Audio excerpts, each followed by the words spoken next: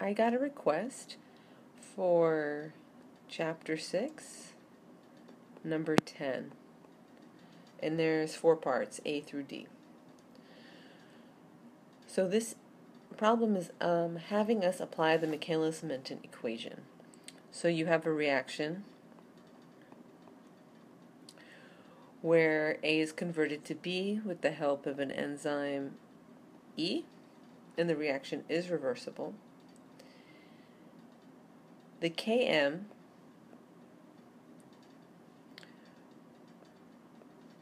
for the substrate A of the enzyme is 4 micromolar, and the Kcat is 20 per minute. So in part A, we're told that the concentration of A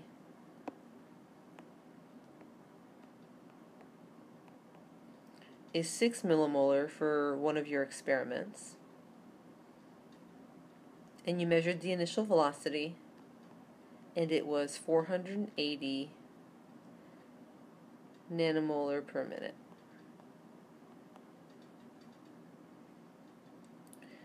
The question being asked now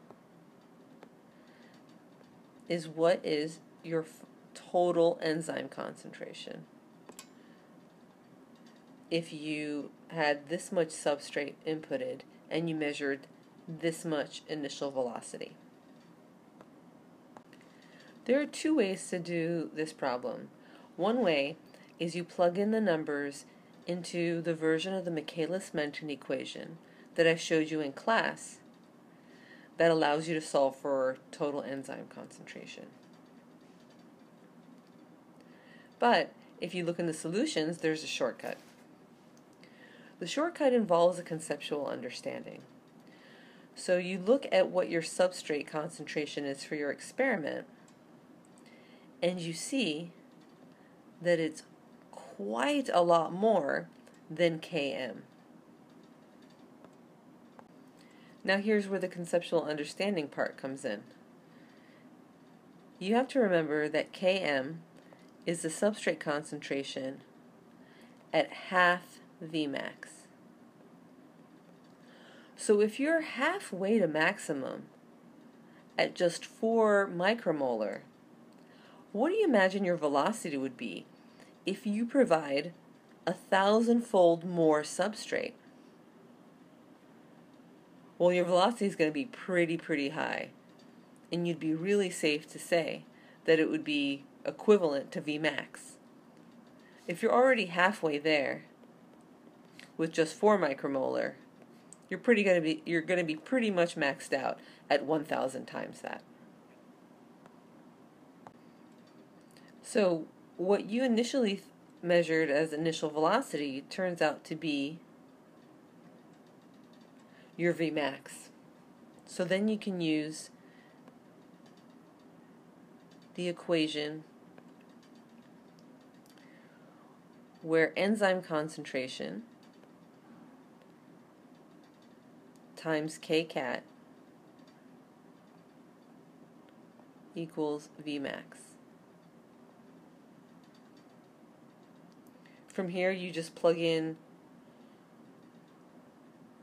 480 for your Vmax and 20 for your Kcat, and you can solve for your total enzyme concentration, and you get the answer that's in the solutions manual of 24 nanomolar.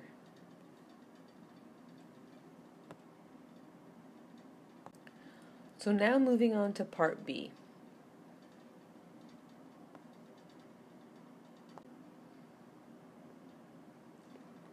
In part B, you're given a new set of parameters because it's another experiment. It tells you in another experiment you use your total enzyme concentration of 0.5 micromolar. So you measured that, you put it into your test tube, That's how much enzyme you put in. And you measured the initial velocity, and it was 5 micromolar per minute. So the question here is now, how much substrate did you put in to get this velocity with that amount of enzyme? So again, for part B, there are two ways to do this. There's one where you can plug in all of your numbers into the form of Michaelis-Menten that has the constants that you have numbers for. But again, there's a shortcut that involves a conceptual understanding. And that's what the solution manual is explaining. So I'll explain what that method is. So at this total enzyme concentration, if you were to calculate Vmax, it would be kcat times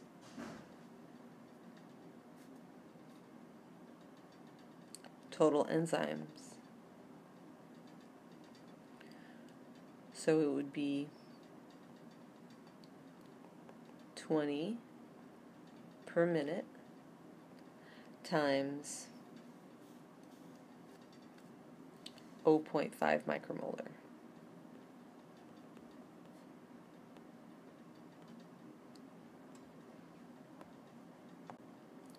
You multiply 20 times 0.5 and you will get 10 micromolar per minute. Now here's where the trick comes in that allows you to have a shortcut. You notice that your Vmax is 10 micromole per minute. And that is exactly twice that of the velocity that you had measured. So there's a relationship here that lets you take a conceptual shortcut. So remember, Km is the substrate concentration at half Vmax. So, if this is half of Vmax, then your substrate concentration will be your value for Km. So your answer is 4 micromolar for part B. So moving on to part C. You have an inhibitor called compound Z, which is a very strong competitive inhibitor of the enzyme that you're working with, and the alpha is 10. You do an experiment where your total concentration of enzyme is the same as in part A.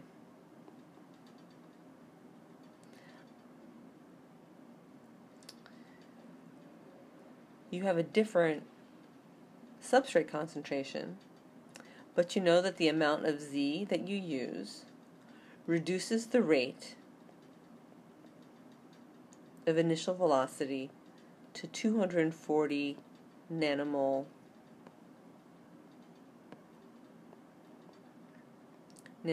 per minute. So the question is, what substrate concentration did you use?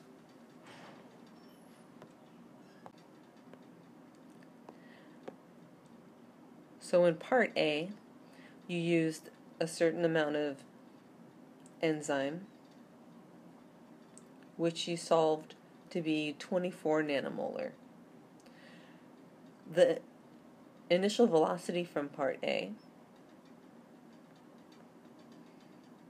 was 480 nanomolar per minute.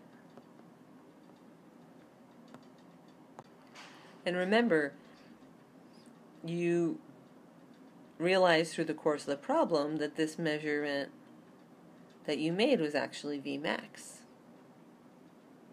So again, you can see there's this conceptual check you can have where you notice that this velocity value is exactly half of this velocity value.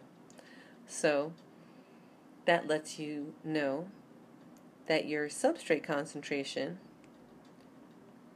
is going to be equal to Km, which you were given in the problem as 4 micromolar. But you're not done yet, because you have a competitive inhibitor in the situation. And remember, your Km apparent in the presence of a competitive inhibitor is alpha Km, and in this case would be 10 times 4 micromolar, which equals 40 micromolar for your final answer. So now we are in the last part of the problem, part D.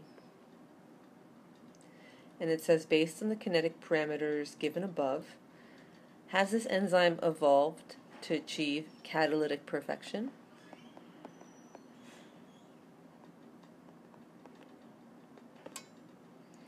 So in class I talked about specificity constants, and that gives you an idea of how quote unquote good the enzyme is. And you measure a specificity constant by taking kcat and putting it over Km. And for our enzyme, that would be 0.33 over 4 times 10 to the negative 6 molar per molar per second.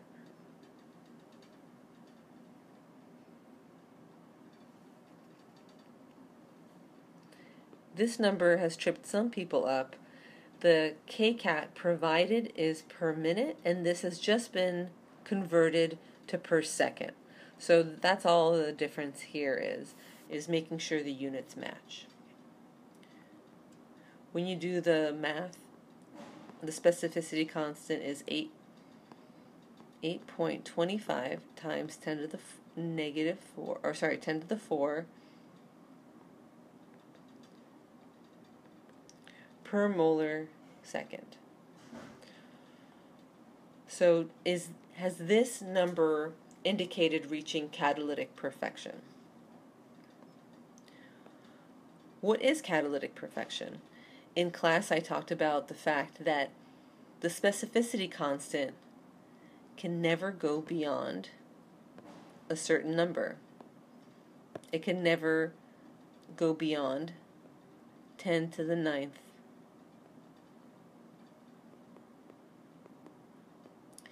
Because that is an upper limit because of the rate of diffusion.